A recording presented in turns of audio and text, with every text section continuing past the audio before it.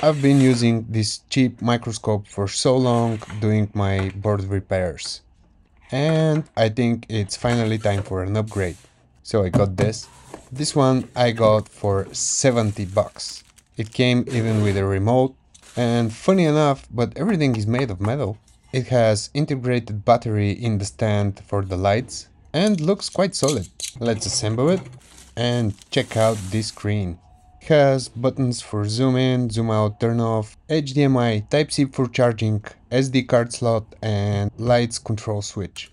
Let's check out the board under the microscope and see how it looks.